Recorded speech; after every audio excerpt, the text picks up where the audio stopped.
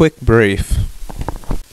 Whiplash is about a drummer called Andrew who is in an abusive relationship with a prestigious conductor called Fletcher.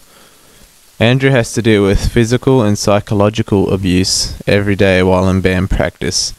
And one day he is running late for his final rehearsal and has to frantically rush back to make it, causing him to get hit by a truck because he is in a constant state of mind that says he needs to be the best drummer and please his conductor to become the best. In this analysis, I'll talk about how rhythm and emotion tie into elliptical cuts and match cuts, as well as identify the key differences between the two cuts. A match cut, also called match on action, is when a subject does an action in one shot and carries it through to the next.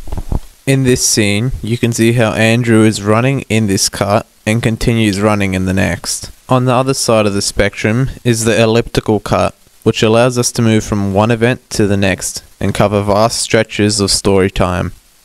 In the starting 11 seconds of the scene, the editor is using elliptical cuts and a technique to do with how the audience's inner thoughts are connected to blinking, and that the average human blinks a dozen times a minute when in a fight.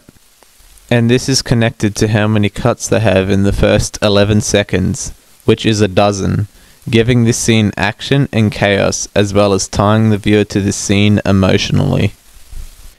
To add to the action even more, they have used the elliptical cut, which is ideal for the action sequence, as it makes the subject transverse time quickly, adding to the chaos of the scene. Furthermore, I have identified how the narrative ties into editing in this particular scene. By using elliptical cuts in the action sequence, they have condensed the narrative. And in the scene just before the car crashes, the story is slowed down and reverted back to match cuts to give anticipation.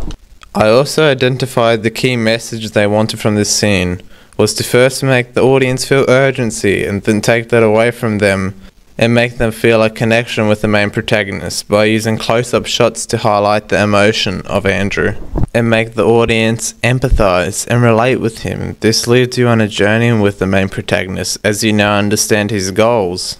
I also identified that they made an invisible cut when he puts down his phone and is hit by the truck. You can tell there's an invisible cut because there is a green screen for the truck and motion blur just before the cut.